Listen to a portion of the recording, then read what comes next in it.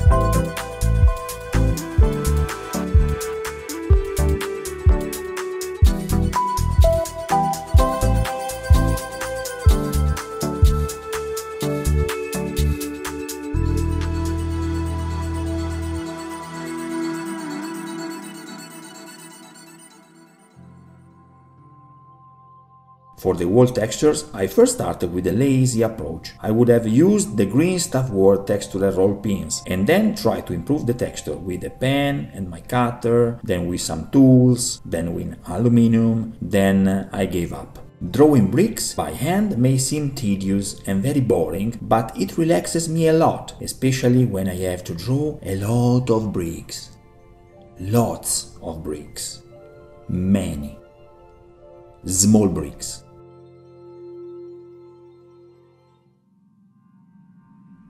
They are watching. They are everywhere. Bricks.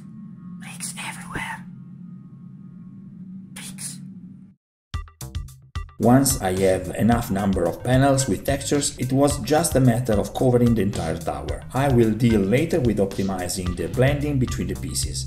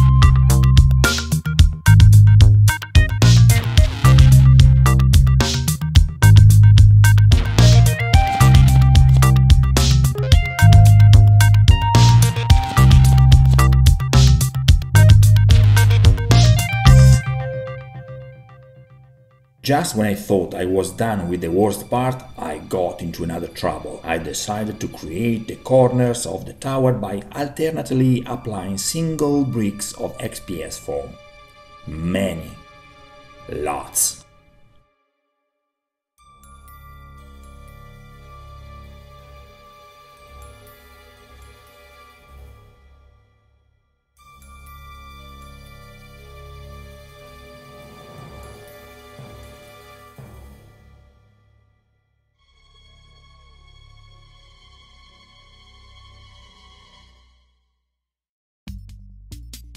Finally, I was able to devote myself to adding details. I used the last pieces of the Fortify manor of the old Warhammer Fantasy to create a small extension of the tower and join it with the rest thanks to some other foam.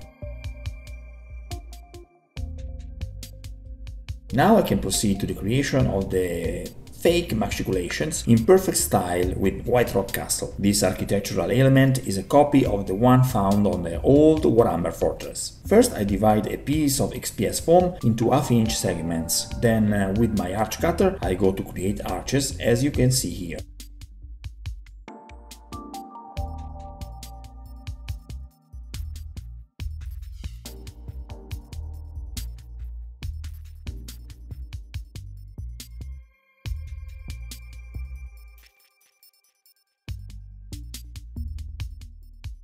The last step is what really makes the difference. I start from the middle of the arch, go down to the middle and extract my thread from below. So I create an interesting architectural embellishment.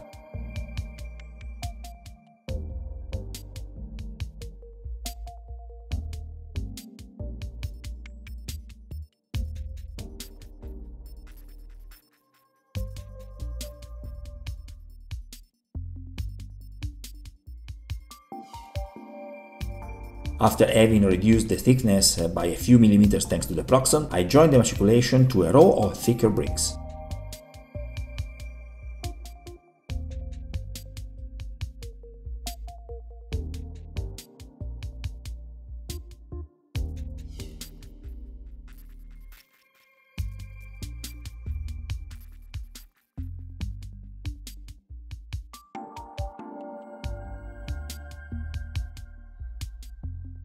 For the battlements, I make an exact copy of those already created for the White Rock Castle. I create blocks 2.5 cm, about 1 inch, wide, with a section of about 2 cm square. Using the angled bar of the Proxon, I then go to cut a piece with an inclination of 30 degrees. Everything else is, again, pen engraving.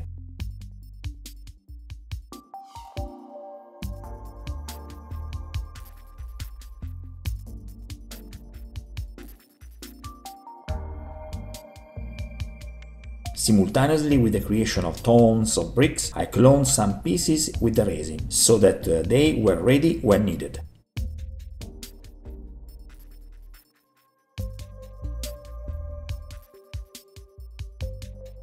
So far, so good.